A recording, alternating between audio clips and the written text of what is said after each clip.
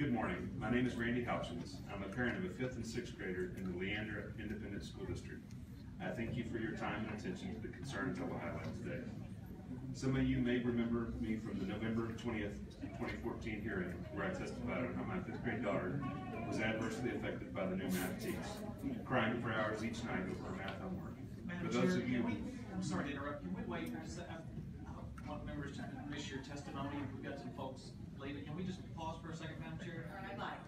For those of you who may not remember me or were not in attendance for the November hearing, I am a degreed mechanical engineer who has been designing complex oil and gas drilling machinery and closed-loop control systems for that machinery for the last 21 years. I use math every day. Imagine my surprise when I cannot help my elementary student with her math homework. I am not alone in this surprise and subsequent frustration. Many parents in Leander are trying to make sense of the problem and are taking action.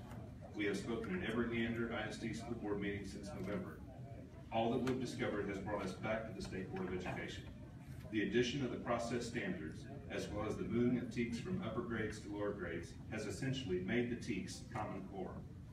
Now, school districts like Leander can legally say they teach the TEKS, yet use instructional material that is 100% Common Core aligned. Let me emphasize, this is happening now. We elected you to represent the people of Texas, and the majority of Texans do not want Common Core. We got it anyway because of what was done in the TEKS. We are not happy about it. This struggle our kids have with the math TEKS is not a rollout or an implementation problem. It is a Common Core problem. What you have done to the TEKS, and by allowing school districts to purchase instructional materials and textbooks that are not on the SBOE approved list, has caused this problem. I strongly encourage you to listen to the latest Alice Linehan interview with Dr. Milgram, where he clearly explains that the new TEKS were corrupted at the end of the writing process. One of Dr. Milgram's stipulations in working with the Texas State Board of Education and the TEA on the new TEKS was that the Charles A. Dana Center would not be involved. Once the Dana Center got involved and Kathy Seeley was able to add Phil Darrow's process standards, Dr. Milgram distanced himself because he could see where it was going. He knew where it was going because of the process standards are what created a problem for California in 1992, and that's where he was called in to straighten it out. California dropped to 49th in the country in math. Bottom line, Dr. Milgram does not approve of the TEKS as they stand today. The Dana Center is now lobbying at the Capitol to provide school districts across the state the professional development that has been identified as needed to teach the new TEKS.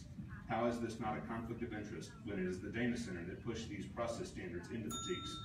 This push for the new math standards is not about educating our kids, it's about making money.